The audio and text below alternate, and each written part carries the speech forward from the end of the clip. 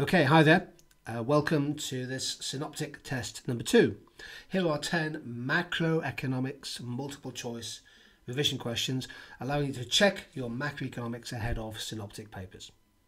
Here's question 1.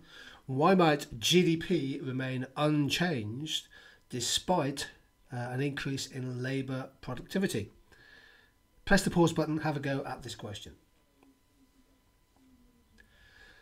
GDP might remain unchanged even if labour productivity rises because of B, a reduction in the retirement age. If we cut the retirement age, that lowers the size of the working population. Output per worker may be higher, but the total number of people in the labour force may have diminished. Here's question 2. An open economy has a current account surplus and a high rate of inflation. What is most likely to be an appropriate action for the government to take? Here we go. Take a moment, please, to have a go at question number 2. Open economy trades, obviously exports and imports. It's got a current account surplus, but high inflation. The most appropriate action, well, you need to have a deflationary policy. The right answer is D, increasing the size of import quotas. Competitive devaluation would add to inflationary pressure. Imports become more expensive. Reduction in income tax, well, that would cause the current account surplus to fall, but again, adding to demand pull inflationary pressure, as would option C. If you increase import quotas, that means the volume of imports goes up. That increases market supply and therefore helps to reduce demand pull inflationary pressure, whilst also lowering the current account surplus. Here's question 3. What is the difference between a customs union and a free trade area? Press the pause button and have a go at question 3. Okay, so what's the distinctive difference, the fundamental difference between a customs union and a free trade area? The right answer is A. Key feature of a customs union is the existence of a common external tariff. Free trade within the Union of Nations, free trade in goods and services, but a common external tariff. Question 4. What is an example of a contractionary monetary policy? 4 options here. Have a go, please, at question 4. So which of these 4 options is an example of a contractionary monetary policy? The right answer is B. Let's just go through the other. Central bank increasing the scale of bond purchases. QE, of course, is an expansionary monetary policy. So too a depreciation of the exchange rate because it adds to aggregate demand, and a cut in interest rates is expansionary. B, if the commercial banks are required to hold a bigger percentage of their assets in cash, then they have less available to lend out. In theory, this reduces the rate of growth of new lending to businesses and consumers. So the answer to question 4 is B. Question number 5. The terms of trade for Kenyan exports of avocado improved from 145 in 2016 to 180 in 2018. What would be a likely cause of this improvement in the Kenyan terms of trade? Again, please press the pause button, have a go at question 5.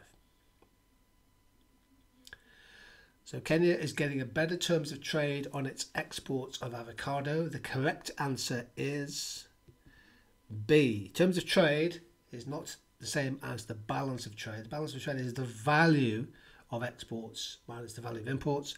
The terms of trade represents the prices, the relative prices at which trade takes place. And it's the index of export prices divided by the index of import prices. So an increase in global demand for avocado would presumably push the price up, meaning they get a better price per tonne of avocado relative to the cost of their imports. So 5 is B. We're halfway through. Here's question 6. In the Keynesian model, why would a £200 million increase in government spending have a greater impact on aggregate demand than a £200 million reduction in tax revenue? There are 4 options. Again, please press that pause button. Have a go at question 6.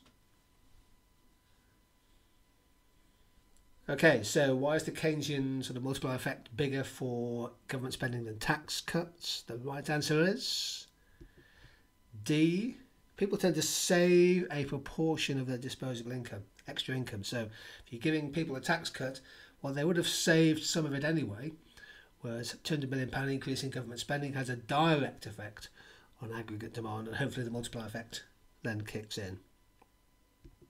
Question 7 is a diagram question. It shows an economy in equilibrium at point X. What would be most likely to cause the economy to move from point X to point Y? Again, 4 options. Have a go, please, at question number 7.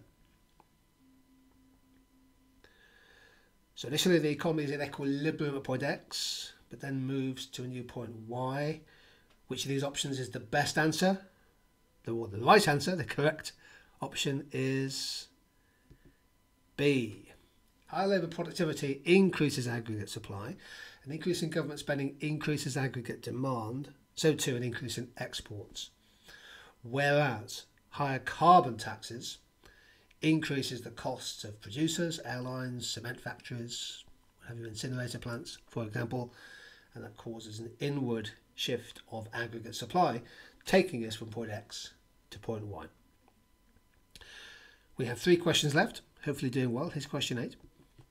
What is not a possible benefit to a developing country of a transnational company investing in a new factory in that country? Have a go, please, at question 8. Okay, the right answer to question 8 is D, increased competition.